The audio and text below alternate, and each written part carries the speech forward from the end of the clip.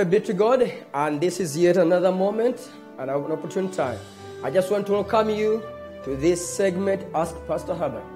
Please don't forget, anytime, any day, you can post your question on our Facebook, Ask Pastor Herbert, and I'll be able to receive it and answer and give you an answer.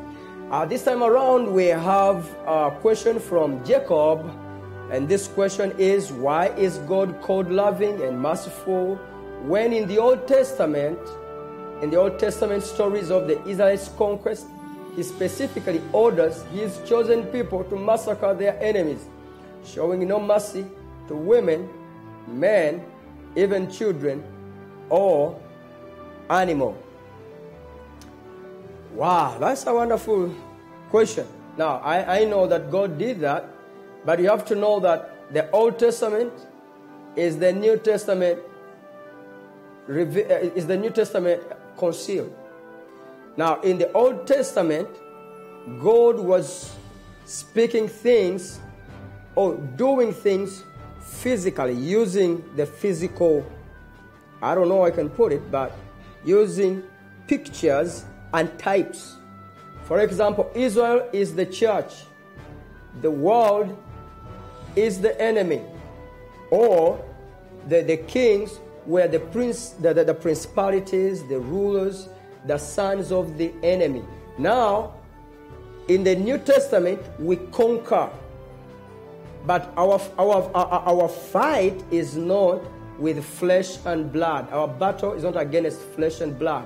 It's against principalities, the kings, the authorities, the spiritual wickedness, and so on and so forth. Now, in the Old Testament, it was physical. It was physical to show that the kingdom of God must take over the kingdom of the enemy. But also, at the same time, as I told you, I want to say this, that there is a choice. God will always give choice. There is life and there is death. If you choose life, you will have life. If you choose death, then death will come your way. The same thing that happened in the Old Testament can happen right now. We still have many people who die, yet we don't have died, but simply because they have disobeyed and they get their own reward, which is death. The wages of sin is death, but the gift that God gives is eternal life.